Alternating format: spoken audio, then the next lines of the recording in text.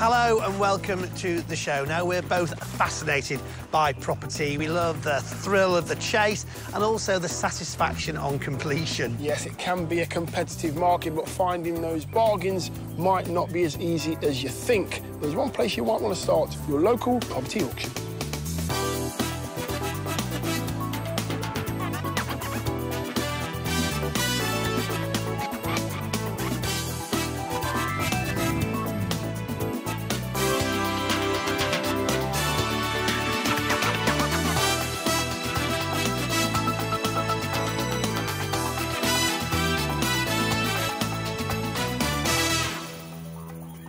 In my experience, part of the reason people attend property auctions is for the theatre of it. Ah, yes, the drama.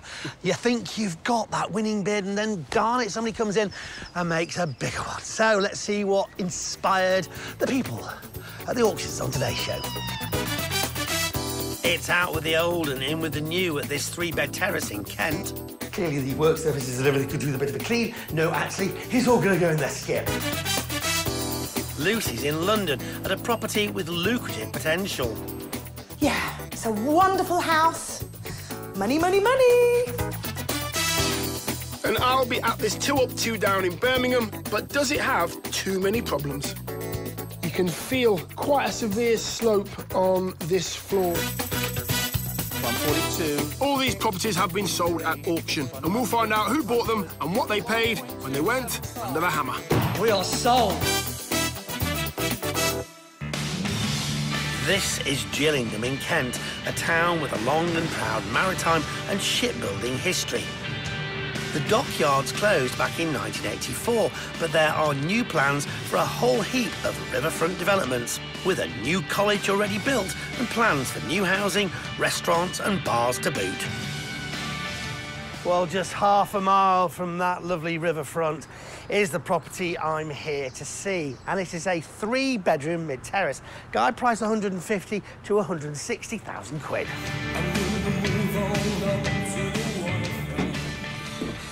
So what have we got? Well, straight to the front door, and it looks to be in average kind of condition, but I quite like the design. A little bit of an entrance area here with your stairs up to your bedrooms. A sort of strange cupboard there. That's got to be good news. I'm already thinking that's going to go and give us more space to whatever is on the other side there. Through into your front sitting room. Love the bay window. Lots of light flooding in here. Even these floorboards. I mean, I know they don't look that good, but, you know, a day with a belt sander on this, hard work, probably get somebody else in to do it, but they would come up really nice. Not so sure about the woodwork on the walls. Yeah, that needs to go. But it's a good-sized space and practical. You know, you've got this little archway through to the rear sitting room, door onto the garden there, and then through to the kitchen. Now, I reckon this is the other side of that wall that I saw underneath the stairs there. So straight away, take out that wall, increase the size of this kitchen, because the kitchen is fairly pokey. Clearly the work surfaces and everything could do with a bit of a clean. No, actually, it's all going to go in their skip, so don't worry about it. But sort the kitchen out, do the double glazing, knock down that wall, and we're starting to get a really nice house developing. Yes, it would be so nice if you'd love me. Upstairs, there are 3 bedrooms, 2 very decent-sized doubles. Then there's a small box room the size of a single bedroom. All the bedrooms are in need of redecoration and flooring, and the bathroom, well, that just needs a total overhaul. The property is situated just a stone's throw from the local university, so perhaps this could be a student let. The rooms are big enough, and maybe you could convert one of the downstairs rooms into another bedroom. Food for thought. So, through the back door, and one thing I would certainly want to do is increase the size of that opening, because actually it leads out onto not only a patio, but this really nice-sized garden. Bit of a shed at the bottom there as well, so lots of space. Clearly, it hasn't been very well designed over time. As you know, brambles, I'm not sure they're really going to be the next thing you're going to see at Hampton Court or the Chelsea Flower Show. But anyway, get rid of those, sort it out. Maybe even think about some sort of extension on the back here. Some of the neighbours have done that, and you've certainly got space to do it. it. So options, again, weigh up what you're going to use the house for, how much is it going to cost, will you recoup your money, or do you just want to do it because it'd be a nice thing to do? You've also got to think about whether it would be cost effective. There's plenty of work to do here without an extension on top. It really depends on what you want to do with it. Family home, student let, or HMO, that's a house of multiple occupation.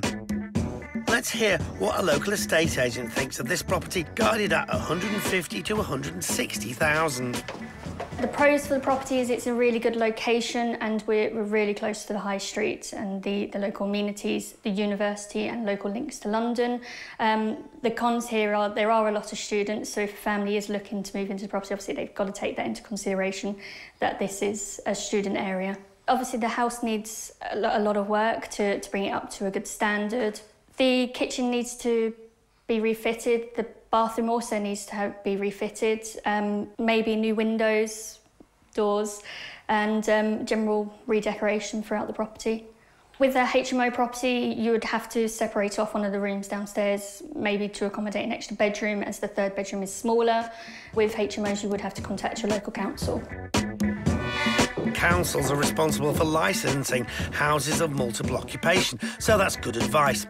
Now for valuations. Once the property's been renovated, we would sell this property for the region of £215,000 to £225,000. We would look to rent to a family for £900 to £950 per calendar month. If we're looking for students, it can range between £350 per calendar month per room to £450 per calendar month for each room. Well, there's a lot to like about this property, and it certainly has great potential, either to be a student let or just a nice family home. And lots of options is what we like. Let's see who agreed when it went under the hammer. Refurbishment projects, 3 separate bedrooms. Could be good for student letting. 150, 160 is the guide. Where do you want to start me? 150 to start me? 150. Where do you want to start me? Start me at 140 then. 140. Straight in at the back at 140 again. And 145. 145. 145. There's a gentleman just on the left-hand side there, 150. Do you want to be 150, sitting down? 150 is standing. 155, it's against you and you. 155, it's with you. And 60 and 165. At 165, sitting. I've spotted you. 165. 167, he's saying. 167. 170, I've got. And 2 again. 172. And 5. And 178. 178. 180. At £178,000, 180 I'm looking for the first time then, if you're all done, at 178,000. For the second time, at £178,000. If you're sure you're all done, it's going to be sold at 178, standing at the back, make no mistake. Sure, sir, at 178, and your card is T. Bought for £18,000 over the top guide price at £178,000 by Drew. This is local man Drew's first venture into the auction house. I met him at the property to find out his plans. Drew, congratulations. Thank you. Well, how did you want to buy this place? Basically, it's in a good location. I'm not too far away, and I'd been looking at auction properties for a few months. Right. And I like the one I bought. It's close to universities. It has a rental appeal. It also has a selling factor for first-time buyers, in my opinion, and it's close to links into London. Right. And it has shops and a park nearby, so it's quite a good Ticked all the location. boxes, Yeah. for sure. What are your plans for it? I want to do it up. I want to refurbish it in and out, redo the bathroom, the kitchen. I want to resell it on. Oh, okay. Ideally, I'd like to sell it on, but I'm not too sure which way to go about it at the moment. Drew has identified the different possibilities here, but sometimes too many options can be confusing, so it's worth taking the time to weigh it all up. HMOs, or House of Multiple Occupation, can actually be quite a good earner. They can deliver quite a good yield. Does that not tempt you? It does, but I've been given I had a lettings agent come over, and we worked out a price where could sell at as a property that could be sold on as an HMO. Oh. And it's worked out roughly the same as selling it on as a first-time buyer property. Oh, right. What kind of values have you been given? I was given for an HMO is around 220, 225. Similar around 220 for what houses have been selling for on the road, around 215 upwards, so 220-ish. They've been going for around that. And what sort of rent could you get as an HMO, do you think? About £350 to £450 per room. So depending on, again, number of rooms and the size of it and the facilities you're providing, such as en-suites and maybe not even have an en-suite, depending on what you've got in the space. So it's going to come to a crunch point fairly soon, otherwise you can't start the work, isn't it? Yeah, very soon. I want to... my ideal preparation is to keep it as a home for a first-time buyer. I just want a couple more opinions before I make up my final decision on what I end up doing with the property. It's all up to you. Drew hopes he's going to get the property done in 6 months, and while I'm all in favour of doing your homework, I'm beginning to worry he's starting to give himself too many options and he'll spend that timescale just thinking about it.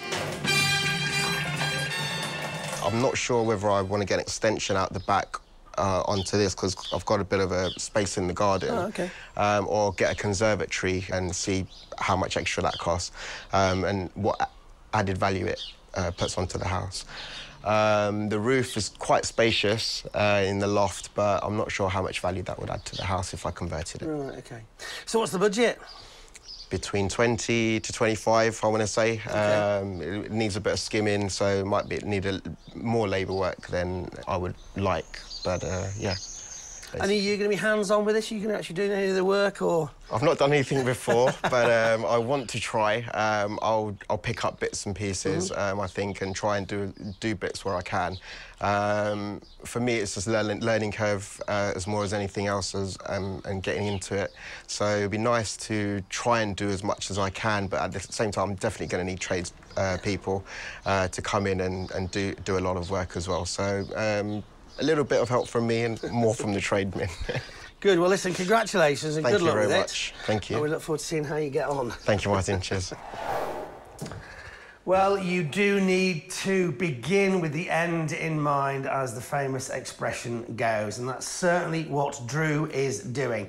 Before he does anything, he has to decide what he's going to do with this place. But if he is planning on selling, then I think going down the route of turning it into a home is probably the right one. How will he get on? You can find out later in the show. But first, let's head back to the Kent town of Gillingham, where earlier in the show I visited this 3-bed mid-terrace, guided at £150,000 to £160,000. There was nothing in here that a good refurb couldn't fix, but you know me, I always want to knock things down, well, not all the time, but sometimes. I reckon this is the other side of that wall that I saw underneath the stairs there. So straight away, take out that wall, increase the size of this kitchen, because the kitchen is fairly pokey. Well, a bit of demolition could improve the kitchen, yes. And outside, I felt there might be scope to build things up. You just build me up. Maybe even think about some sort of extension on the back here. Some of the neighbours have done that, and you've certainly got space to do it. Situated in a popular neighbourhood, the house exceeded its guide price by almost 20 grand, being bought by Drew for £178,000. This was his first auction purchase, and although he didn't have any renovation experience, he was ready to roll his sleeves up and learn on the job. I've not done anything before, but I want to try. I'll pick up bits and pieces, I think, and try and do bits where I can. Feels like the first time. Feels like the very first time. Drew planned to resell this property, but he was undecided whether to keep it as a family home or to convert it into an HMO. It's going to come to a crunch point fairly soon, otherwise you can't start the work, isn't it? Yeah. I just want a couple more opinions before I make up my final decision on what I end up doing with the property. Setting himself a timescale of 6 months and a budget of £25,000, Drew made his first leap into the world of property development. Family home or HMO? We're back 10 months later to find out.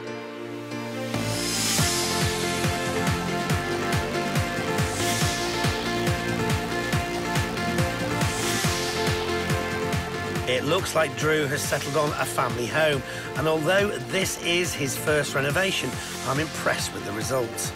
A few walls have come down, the divider between the front and back room has been removed, creating a much more open plan feel, and the entrance to the kitchen has also been enlarged. But in a really smart move, he's converted that strange little cupboard under the stairs into a shower room. Upstairs, the family bathroom has been completely gutted and modernised, and the bedrooms have been freshly decorated and carpeted.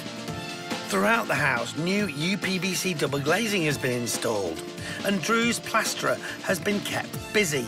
Every wall and ceiling has been skimmed. Clean and tidy inside, and so too on the outside.